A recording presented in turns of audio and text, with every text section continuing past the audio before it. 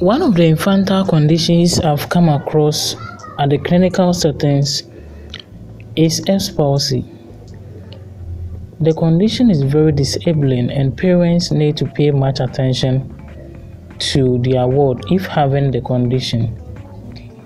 Now, the condition can well be managed with physiotherapy. There are exercises that can be prescribed for the child or that can be done for the baby to gain muscle strength and to achieve massive range of motion in the arm.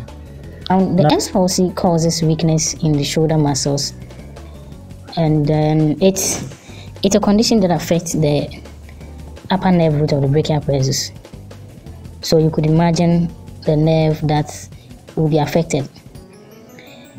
Mostly, palsy is very painful, especially during passive stretching. The child will be crying because it's very painful, and the child will be feeling discomfort when you start treatment. So I'm going to talk about the constraint induced therapy as used in palsy. One thing I have observed is that this constraint induced therapy I'm going to talk about is an effective treatment that can help improve movement in the affected arm.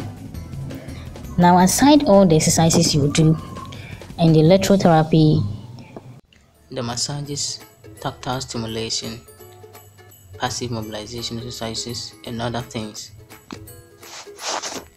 So aside all these, the constraint induced therapy in palsy is also very effective in improving arm movement. Now, this is a special treatment used for children with brachial plexus injury, mostly palsy. It is an effective method to improve arm movement. The weakened affected arm is forced to be moved, as the unaffected arm is restricted to be moved. This is the simplest technique. So PT can load up the unaffected arm so that it becomes heavy, such that the child cannot move it.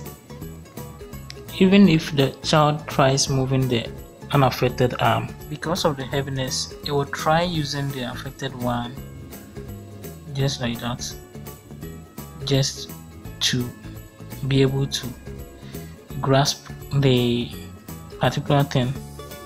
Now, children with palsy prefer using the unaffected arm more often than the affected arm due to the pain and weakness in the affected arm, as children are curious and want to touch anything that appears before them. When their good arm is restricted, though they cannot control the weak arm that much, they will try hard to touch the thing with their affected arm.